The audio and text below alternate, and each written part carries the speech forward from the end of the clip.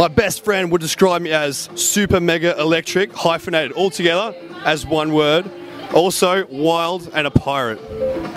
Now, if I was to go on a vacation somewhere, the three things I would take with me, I tell you today, would be, first of all, a never-ending box of Corona, because I love it, and I love drinking wherever it is, anywhere in the world, whether it's hot, cold, frigid, frozen, whatever. I love the stuff. I would also take my pirate ship, and the last thing that I would take with me as well, what would I take? I think I'd take a surfboard. Actually, because I'm quite a water lover. I love the surf, and yeah, I think wherever I could go, I'd take that with me as well. Now, the last thing that, if I was to go somewhere else in the world, somewhere right out of my comfort zone, I think I would have to say probably Antarctica and naked. So I think, yeah, naked in Antarctica would be pretty damn uncomfortable. Wouldn't want that at all. But thank you, Jack out.